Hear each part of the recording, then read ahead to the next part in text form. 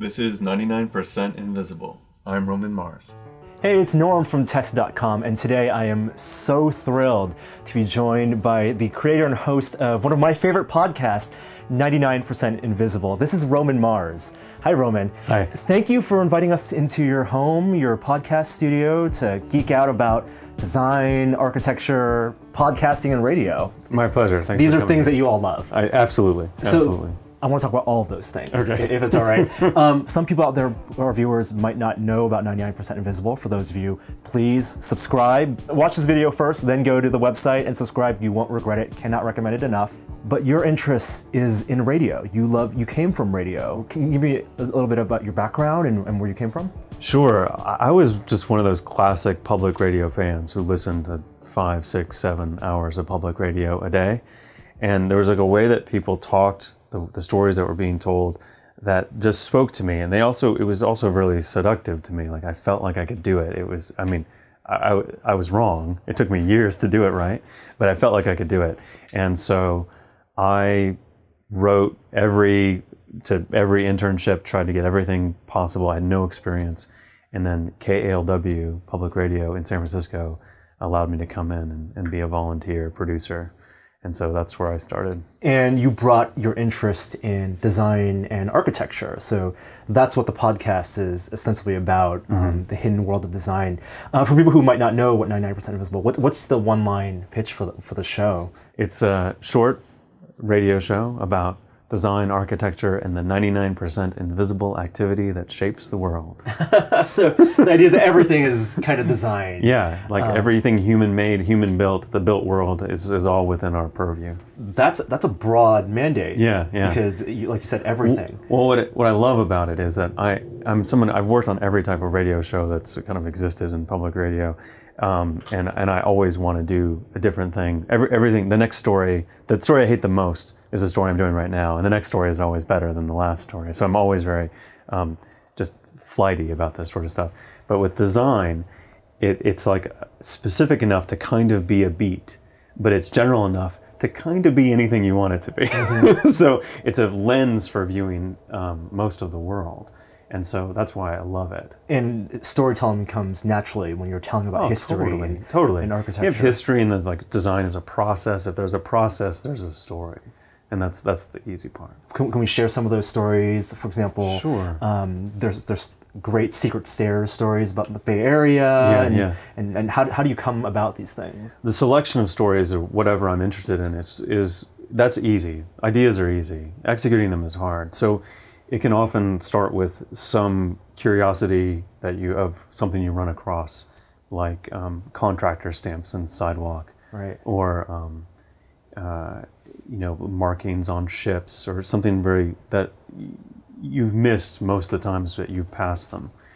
And then sometimes it's a bigger issue of design in some way, about sci-fi movies and how they sort of how you can sort of redesign into how people envision the world of UI, future UI. That was an episode you did recently, figuring out, and the lens that you presented it in was the color of science fiction interfaces. Right. And you found researchers who had studied science fiction movies exactly. and said that, in this decade, green was the color of an interface. Exactly. But in the 90s, blue. Right. I mean, for the most part, everyone's vision of future UI is that it's blue. And that was the title, is "The Future is Mostly Blue," is the title of the episode. But there was this period of time when Terminator 2 comes out, and it influences everything. It's red. Everything's red. Yeah. I love for people to hear an episode. They hear a good story, but what they really take away from it is a new way to read the world, and so they can use the way that we tell the story and apply it to a bunch of stuff we haven't talked about yet. And those are the things that I really kind of love. I love the people to come away from hearing an episode about the design of magazine covers. Mm-hmm. And then when they're in line, all of a sudden the world is full of stories to them because they're in line at the grocery store. There's all these horrible magazine covers that, if you had any sense, you would never look at, never pay attention to. But now you can read them, and you can read the intent behind them. And there's a lot of smart people who make those choices. And it's really fun to get behind this, their thinking behind they can why say, they do the things they do. That's an Esquire cover. Yeah, That cover and exists this is because... why. And that, like, all that busy font, that's trying to tell you that there's tons of content inside, and I can't read it. Well, that's okay. You don't need to read it. It's packed in with information. That's one thing that Esquire in particular tries to convey.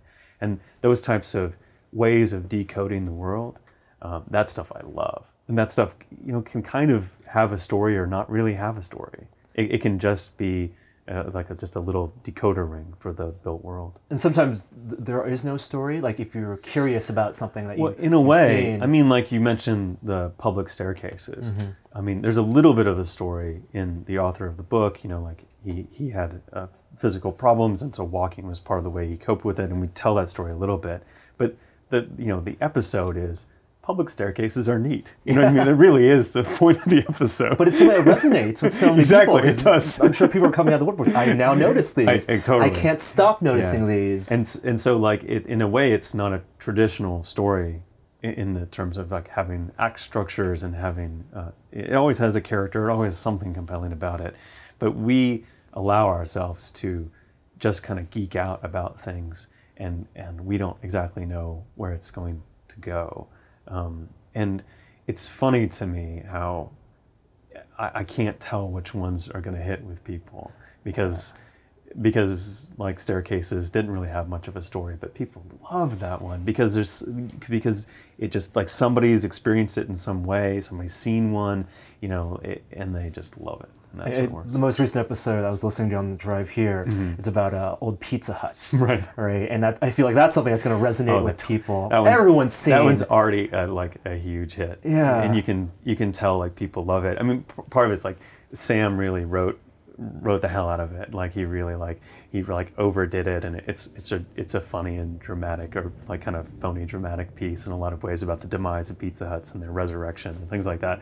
And so people like the tone of it because it's fun, but also it's just people have seen one of those old Pizza Huts, and there's something about that as a piece of architecture that cannot be hidden. It cannot be camouflaged. Its Pizza Hutness is always, like, rings through.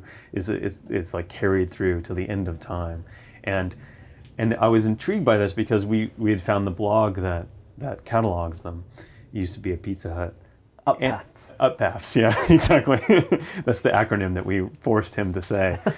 And I realized I'd never really thought of another piece of corporate architecture that was quite like that. Yeah. That had something that you really couldn't get rid of the old traces of what it was. I mean, a little bit of Taco Bell, but Taco Bell didn't quite reach as much. IHOPs also have that. But I love the idea that this corporate entity, a Pizza Hut, was so identified with a building shape. And then so much so that its logo, it still has the little hat on it with the top of the hut. Even though they don't do those buildings anymore.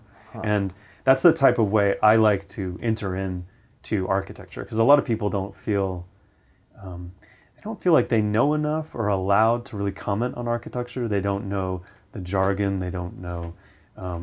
They kind of have an opinion about it, but they don't really know if it's like a valid opinion. Like, people feel nervous around architecture, and the way we approach it on 99% Invisible is that we just say that any type of story, any building, you're allowed to have a feeling about it. You're allowed to find a certain thing neat. You're allowed to find things attractive. I personally have just a story bias when it comes to buildings. Like, I can love the ugliest building if it has a cool story behind it. Yeah, and the way you tell that story, it's a very thought-out process. Like when you said your producer, Sam Greenspan, produced that story. It could have been a tweet. It could have been, hey, notice all these places that used to be Pizza Huts, exactly. Right? And 140 characters, but to make it a 17-minute story, it's a lot of production. It is a lot of production. And you want to have something to say at that point. So for that episode, you had an entry point about Pittsburgh and GPS, and it really has this structure. Is that how you think about telling stories?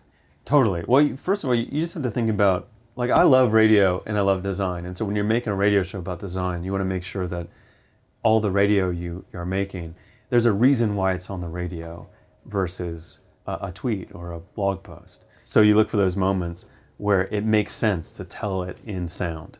So in the case of that when we had this comedy bit from Tom Usual, who helped trigger this whole adventure that this guy went in to collect all these used to be Pizza Huts, and it was from a radio story, and it made sense to put it in there and go that way, and so I just always want to make sure that we're there for a reason. We're there making radio, making audio for a reason, making podcasts for a reason. I gotta get used to the idea. Yeah, you can still call it radio. Podcast. And it's so clear that you have this love affair with the radio. Right. I mean, you were talking to us earlier about how even thinking about in terms of video is difficult for you. Mm-hmm. What is it about radio? What is it about that conversation that someone has when they're driving their car with the radio that makes it so fascinating and so compelling?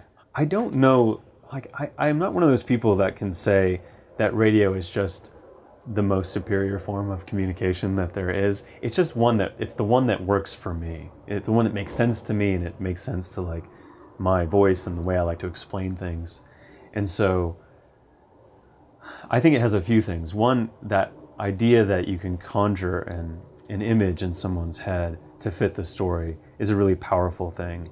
I think particularly when you take my subject material, I think a lot of people have built-in biases about design and architecture. And if you remove the visuals from the equation, you can get people to care about something before they have a visceral reaction to the way it looks.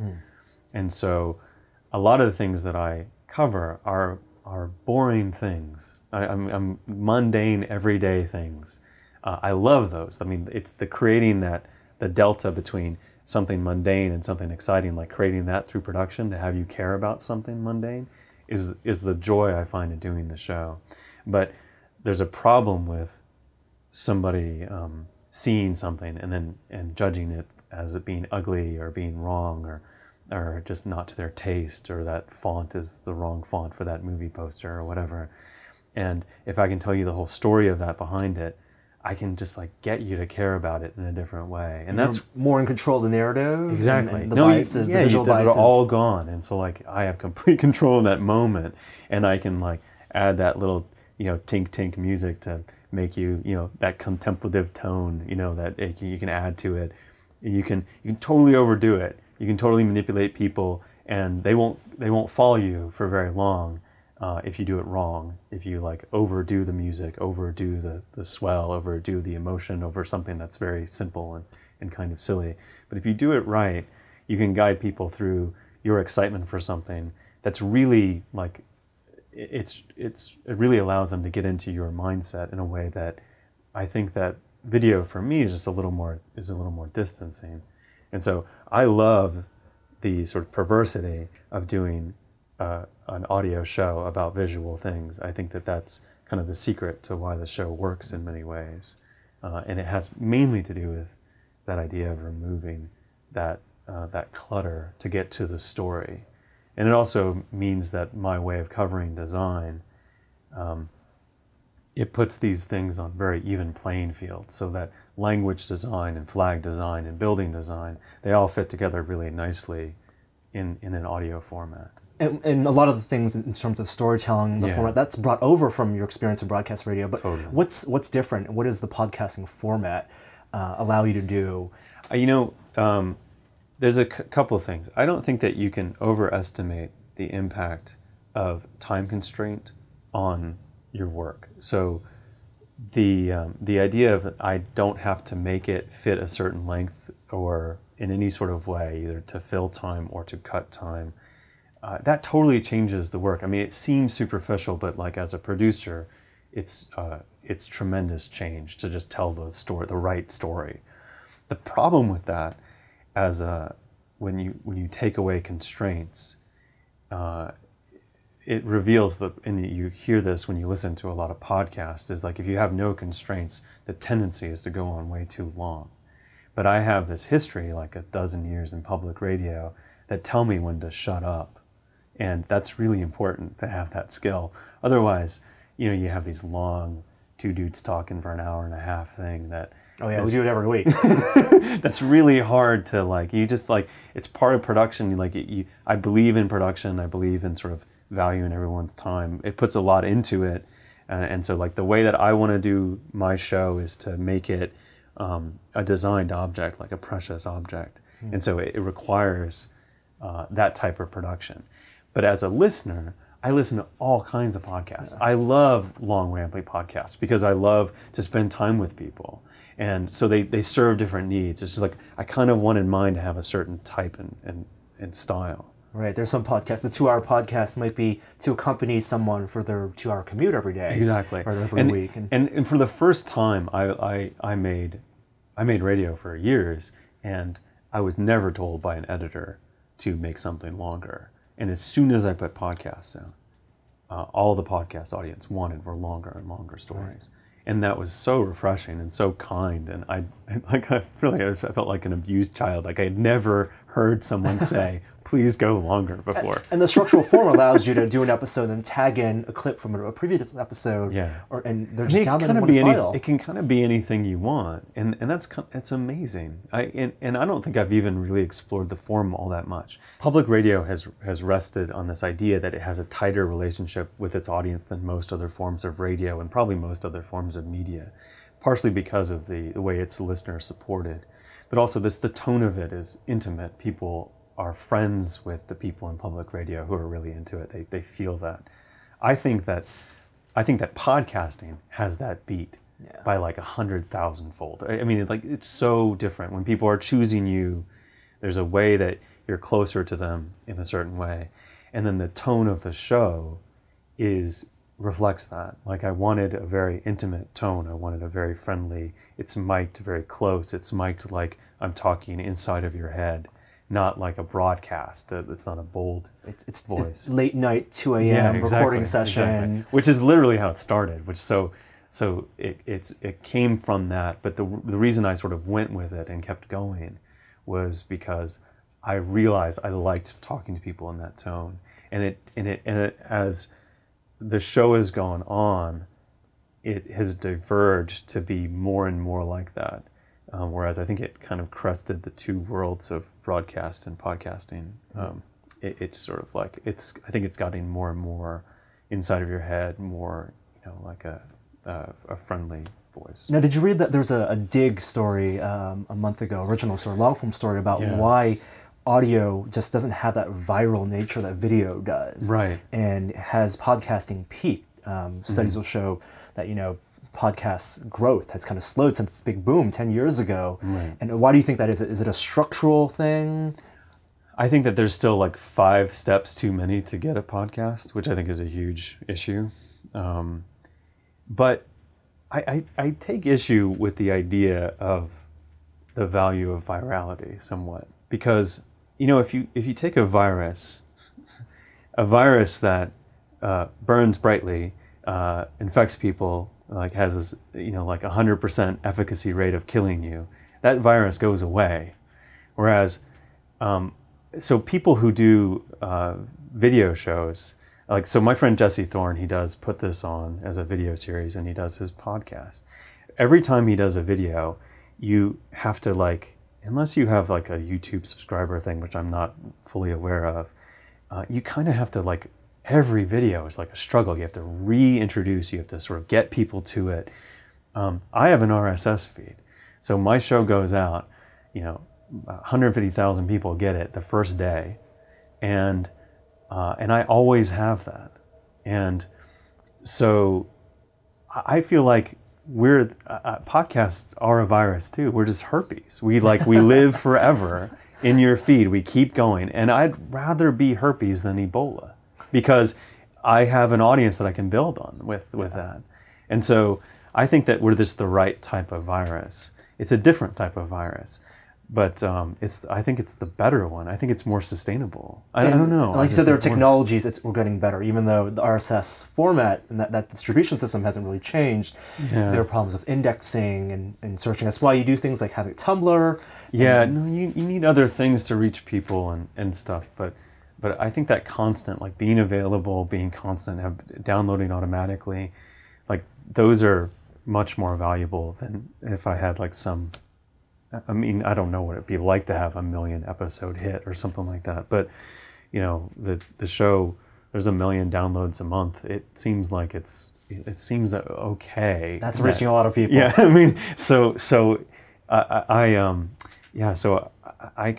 feel like that's not a huge problem to solve, the whole thing. And the whole other thing is like the shows are long. Like my show is a really short podcast at 12 or 17 or 20 minutes. You have to.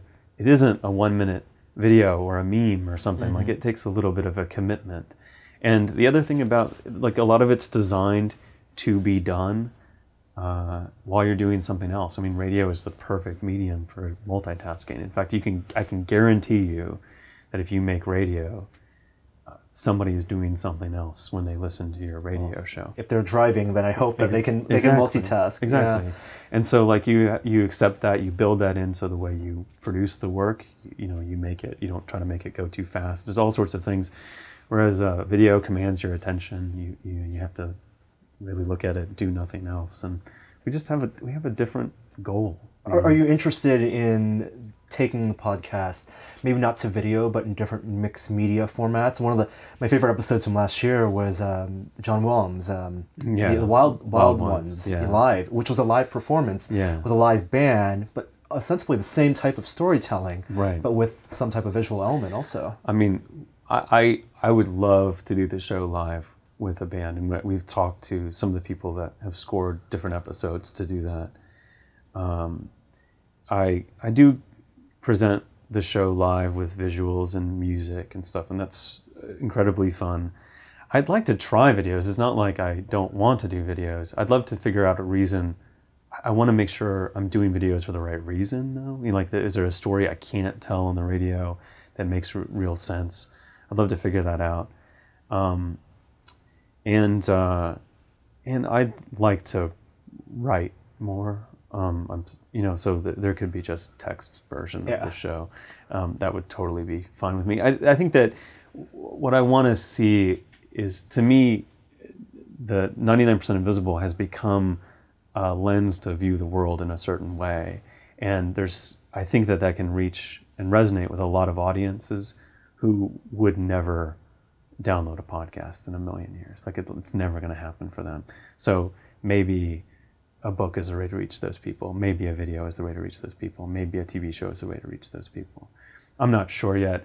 I don't know if I'm qualified to make any of those things. I know I'm good at the radio part of it. And right now there seems to be this golden age of storytelling, radio and podcast. And you just helped launch PRX's Radiotopia. Yeah.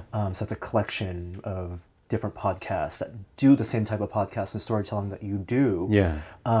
If people want to get into that type of storytelling, what would you tell them to do? Like, how can they do that? The main thing is just to make it. There is no real secret, except for you work and work and work until you're good at it, which takes a long time. And I just record as many people as possible, cut as many people as, like edit them as much as possible. Don't cut people, literally.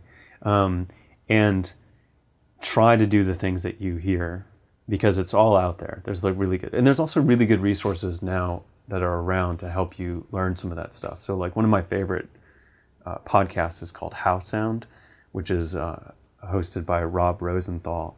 And, he just plays little pieces of documentaries, of audio documentaries, and talks to the maker. And so it's like, what are the little things you did here and the little tricks?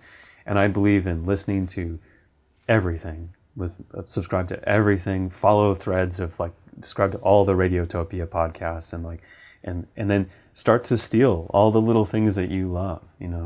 The show that I do, even though it's completely an expression of me and my personality and all the things, it's like I was like, I can take a little bit of Radiolab, I can take a little bit of Nate DeMeo's Memory Palace, I can take a little bit of Benjamin Walker's Theory of Everything, and that would be my perfect show. And so that's exactly what I did. And so I think that everyone could do that. And it's really kind of going back to the beginning, how you started listening to radio and thinking, this sounds something I want to do. Right. And I'm sure that people out there want to try it as well. And I encourage them. Absolutely. What I want, and the reason why I helped create the Radiotopia sort of collective, was I wanted a path to success to get more people to make the stories that I cared about. I really want that to happen. And sometimes there's not a place for it. There's not really a place for me in public radio a lot of the time. even though I, came up in public radio and I love public radio. A lot of the stories I want to tell these days are, that public radio doesn't really want them. So I want to make sure that there's a way that people like me can, find success and, fund their show and do the stories that they want. Have there ever been any episodes that you have worked on, thought was a great idea, produced, and at the last minute had to cut for one reason or other? Hopefully it's not the last minute. So various ones that don't work are often things that are a little too visual to describe. I was obsessed for a long time of the W4-2 merge sign, like on a traffic sign. Okay. And the fact that I can't describe it to you is the whole reason why it didn't work as a story, but I researched it a lot. It's like the one that's like lane ending. It like kind of looks like this. They added dots below it to show what it meant because nobody understood it as lane ending, and it was everywhere. The sun was everywhere. And so I noticed the change. I wrote the Department of Transportation. I got all these research reports. Only 17% of people could name the original sign and what it did and what it meant. I did all that and realized I just could not describe the sign. I couldn't make it work as a non-visual story. Right, and the one you did recently of the handicap sign. Yeah. And that's something that's visual. Exactly. So that describe. That works because when you tell audio stories about visual things, there's three ways to sort of cope with it. One is you pick something that everyone already knows, kind of like the accessibility icon. Or you can write it so crystal clear that people get it. That's hard. That one's the hardest one. But usually what I try to do is I pick something that is, you can get a basic idea of it without picturing it perfectly. And so with the traffic sign, I couldn't do it. Like, it wasn't common enough for it to work. I couldn't describe it well enough to work. And for you to understand my complaints with it, you had to picture it perfectly. And so it's just like one of those ones that's meant to be a visual story. That's just one of those ones that pained me because it was a classic one. It was a classic episode in the sense that it's something I'd been obsessed with for decades.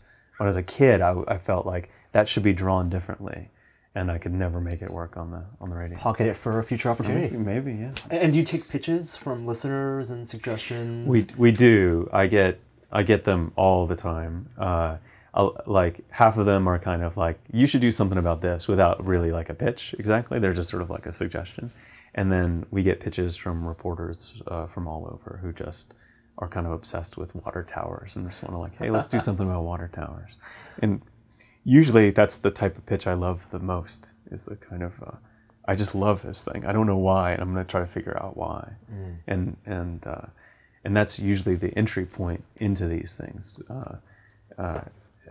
There's a few sort of in the formula of making a 99% invisible. It's sort of like a big idea, like some nested anecdotes, and the one of the key components is geeky enthusiasm for a something, and that's usually that gets you into it, so that you can sort of let people know. It's like, why would I care about manhole covers? You're like, no, but really, look, should. Yeah, I mean, that's what it's about, And so, like, you need that as the reporter. And when I first started working with reporters, it was not really a challenge, because they kind of loved it as soon as you gave them permission. But they would pitch me a setup about something they really cared about, and then they would turn in a script that was devoid of all their personal feelings about why they cared about it. They were just telling the basic story like a news reporter, like you're supposed to. And I was like, no, put all that goes back in there. Tell me what you feel when you walk through that building, when you walk in that door. That's the heart of the show. Has a lot of heart. Roman, I feel like I could talk with you for hours about this stuff, but we'll have to continue this conversation one way when I listen to future episodes in the car. Thank you so much again for inviting us in your podcast studio. And please subscribe to 99% Invisible. It's an amazing podcast. And subscribe to our YouTube channel. It's video. I still think you'll enjoy it. We're at tested.com. I'm Norm, and I'll see you next time.